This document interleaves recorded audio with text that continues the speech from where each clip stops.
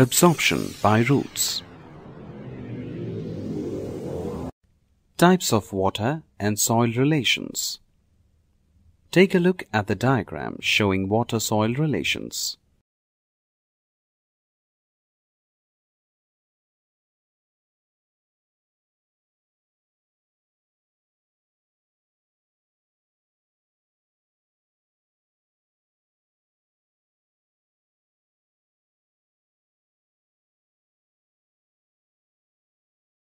Important terms and their definitions.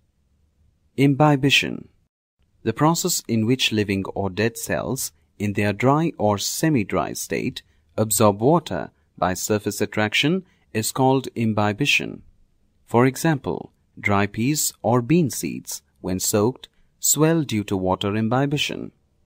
Diffusion. All substances are made of molecules which move with the help of their own kinetic energy. Thus, when molecules of a substance move from a higher concentration to a lower concentration to equalize the concentration, the process is called diffusion. For example, perfume sprayed in one corner of the room can be smelt everywhere in the room. Potassium permanganate, when added to water, gives the water a purple color.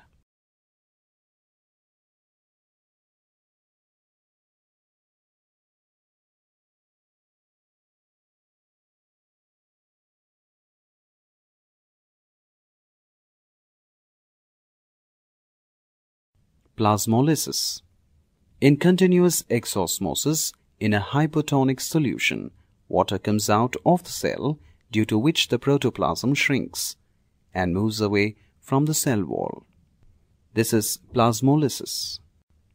Incipient plasmolysis is the initial stage of plasmolysis, and a cell can regain its turgidity if subjected to endosmosis at this stage. Permanent plasmolysis. In permanent plasmolysis, continuous and excess exosmosis leads to permanent plasmolysis. The cell cannot revert to its original turgidity even if subjected to endosmosis. This results in cell death.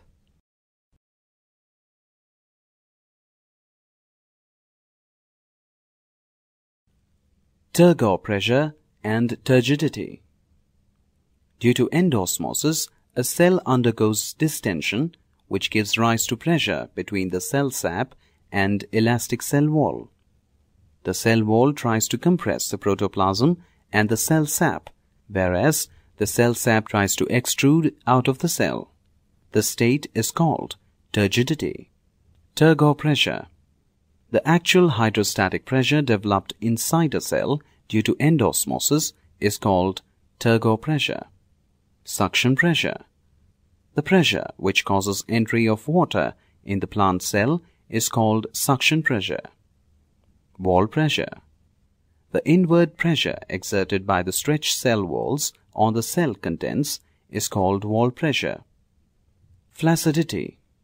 When living cells are subjected to exosmosis, they lose water and turgidity is lost, making the cell soft and limp.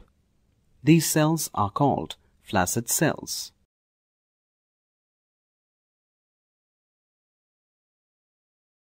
Absorption of water by root. The diagrams on the screen show root and a part of it enlarged to show root hairs and absorption of water by root.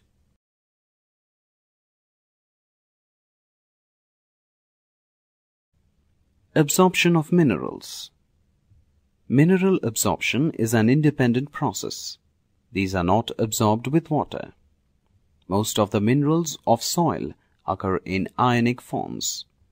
Minerals are absorbed by two methods: passive absorption and active absorption.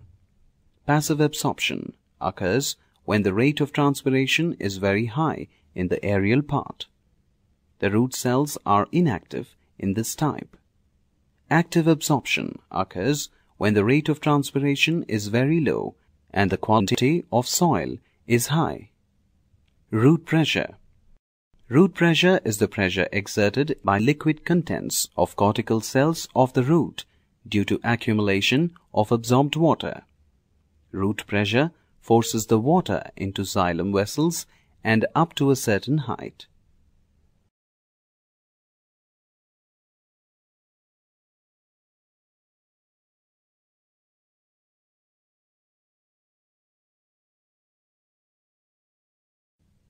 Amazing! Beside roots, some plants also absorb water through their leaves. The leaves of redwood, Sequoia sempervirens tree, absorb water from the fog in which they are frequently bathed along the California coast. Certain epiphytes, such as orchids, absorb moisture from the atmosphere by their specially modified hanging roots or aerial roots.